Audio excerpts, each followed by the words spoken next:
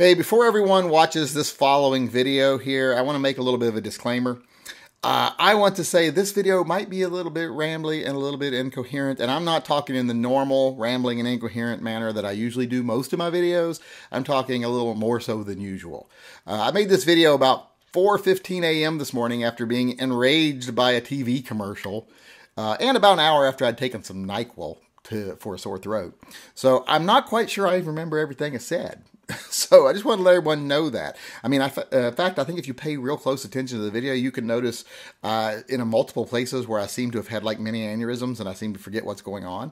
But, you know, I said it, so I'm going to stand behind it. But I just wanted you all to watch it knowing, like I said, that this ain't exactly my most stable work.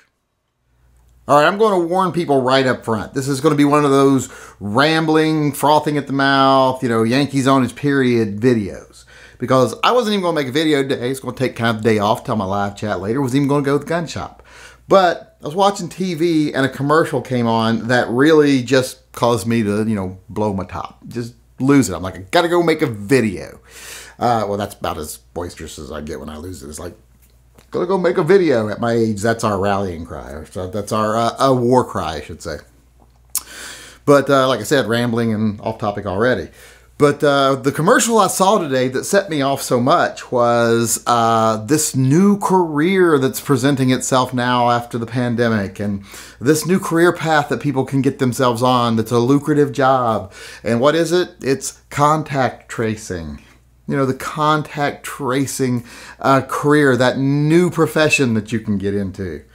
Well, I hate to break it to them. It does sound interesting, of course, to a lot of people out there, especially if you're looking for a job. But it's not new. It's been around before in different names. It's just that people you haven't called it contact tracing in the past. What they've called it in the past is, you know, Big Brother, Secret Police, Gestapo. Those are the names they've chosen for them in the past. But now it's contact tracer. And they say we need to do this, but it's only for sick people. It's only for people that have the risk of getting sick. If you've been somewhere where there's an outbreak, this is only for disease, and it would only affect people that actually end up in these areas where there's disease and stuff, and they might catch something. So you shouldn't really worry too much about it, because it's not like something we'll be using all the time. It's just for like pandemics and stuff like this. Yet we're going to build this, you know, everyday career for people around it and just gather all this information that mostly we won't use because there won't be a pandemic. Don't believe that. The government uses whatever they have. In fact, once they have a system, they justify using that system to do something they shouldn't do. They'll say, well, we've already got this. We've got to use it. We can't let it sit around and just be wasting taxpayers' money gathering information and not using it. But like I say, getting off track again. Like I say, this job's existed before in the past. And they always sell these things to people under a different skin when they sell it. But it's always the same thing. It's always one more step to fascism. And I hate to break it to you, every stop on the path to fascism is lit up with bright neon signs that say, remember, it's for your own safety. And that's how we're trying to sell this contact tracing thing. It's for your own safety. Won't affect you. It'll only affect people in the case of a pandemic and if they've actually been somewhere. You know, that's kind of like when after 9/11, the government passed the Patriot Act, and they said things like, oh, warrantless wiretapping is good. It's only going to be against the terrorists. We're only going to use that against terrorists. You don't got to worry about it by letting us record all phone calls because it's only going to affect terrorists. So people are like, oh, if it's just for terrorism, you know, it's not like it's part of our daily life, blah, blah, blah. You know, flash forward till they find out they're listening to everybody, and then they're like, well, hey, well, how the government's like, well, hey, well, how do we know you're not a terrorist if we don't listen to you, if we don't record your calls? So people walk right into they take that one more step to fascism. And yes, I know I'm rambling and this probably doesn't make any sense, but like I say, this kind of thing upsets me. But losing track of where I was here, this type of thing is going to get used if it's put in place. So even though they say now, oh, it's just for like in case of a pandemic and in case of infection, and then we can let people know, but the system itself basically lets them know where people are at all times, anytime. And if they're going to have a career of gathering that information, they're going to have to find other things to use that information for just to justify the government jobs of the people who are doing it. So they're going to start saying things like, you know, they're going to sell you on this just for the people who are going to get sick. And then you're going, oh, it's just for people who are going to get sick. It's not me. And then you find out later they're tracking everybody all the time. And they're like, well, we got to be careful because there's other sicknesses other than just illnesses like viral illnesses, bacterial illnesses, there's diseases of the mind, there's bad ideas, there's, conspiracies and blah, blah, blah. So we got to know if this certain ideology was being preached at this church today that the government doesn't agree with, we have to contact every person that was there and know every person that was there so we can make sure they haven't been infected with these anti-government ideas. So it's not hard for them to justify misusing this system once it's in place. But, and I know this video is probably not going to make any sense at the end. I just want you to get a sense of how frustrated I am here because, like I say, and I might have gotten lost in my plan along the way, if they start gathering information like this all the time on us, all the time, where we're at, where we go, what we do, even who we talk to, etc., do you think they're not going to try to find other ways to justify using that? And the fact that people can even be fooled into letting this pass by, I can't understand.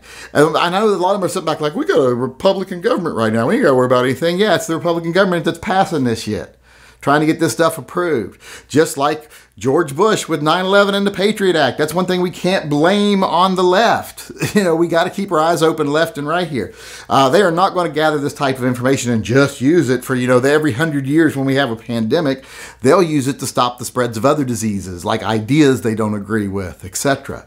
So don't be fooled. This isn't just will only be used a little bit at a time and won't affect our rights. This is handing over our rights to privacy, our rights to travel unrestricted. This is just handing things over for no reason other than it's for your own good. Would it save some lives? Maybe. But you could also argue you could save just as many lives as if during a pandemic we have an outbreak, we set out alerts to everyone's cell phone that say, if you were at this location, you probably need to be tested. You've probably been exposed. So go to this free testing site, whatever. And then you do make the responsible decision of a responsible citizen. That's what they would do. That could save some lives, just as much as contact tracing. But they want contact tracing because, like I say, they want to have the information. Then they can make justification for using it however they want afterwards. But they want to have it in place, and they want us to have us be okay with the idea that people are tracking us, where we go, and who we talk to, and what we share, and etc. So don't be fooled. I mean, I think it was just blatant. What made me so upset is it's so blatantly advertised on TV. I mean, to me, sitting there watching that's like I was watching, the Flintstones reruns, and an ad comes on that says, hey, join the Gestapo. Do you know your neighbors sometimes do things that is bad for them and bad for you? Well, we need to know when they do those bad things, or the bad things happen. We need to know who's there. So why don't you go down, sign up for the Gestapo down in Washington, D.C. That's just what that commercial was like to me. So like I say, no, I'm rambling, but this whole idea of contact tracing, I said earlier in the video, this is the worst thing that's going to come out of this pandemic, and I was absolutely right. So I'm just, it's one of those instances where it just got me riled up, and I'm babbling to a camera. But this is going to make people think I'm mentally unstable or something. But it's just, I'm like, how do people not see this is not fascism?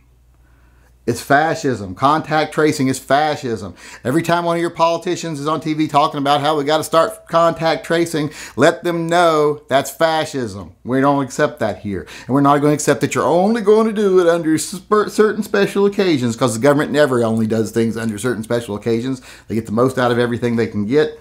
So do not allow stuff like contact tracing to go by just to get put past you. Fight back against it. This is a great assault on our rights. This is a great assault on our freedoms. And I hope everyone else out there is half as riled up as I am.